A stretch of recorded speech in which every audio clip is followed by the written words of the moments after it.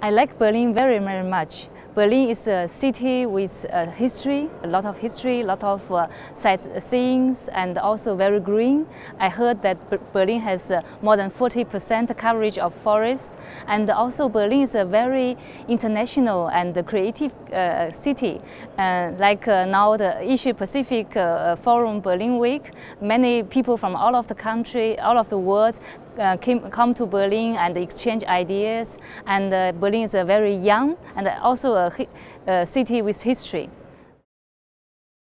I think thank you for the invitation that I can give a keynote speech about AI, and my expectation is to see the exchange between Asia and Europe and even all of the world. People can share their ideas and also build network and perhaps even improve the cooperation and understanding among the countries, among the people, and even different areas and domains. Yeah.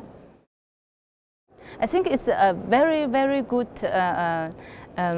platform, because on the one hand, I think it's perfect to choose the spring and the month May.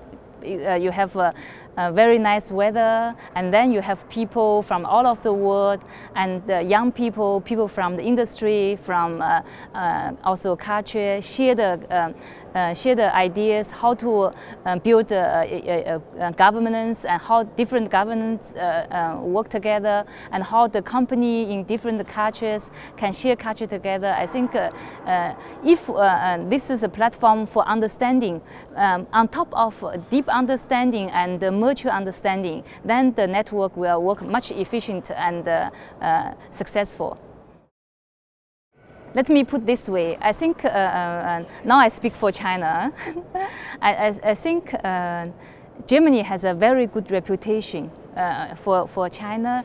On the one hand, the excellent products and how the industry 4.0 from AI point of view is very important. And also, if we take city Berlin, since I have lived in Berlin for many years, the city Berlin has a lot of space for build new locations and also divisions in Berlin. A lot of universities and young people from all of the world.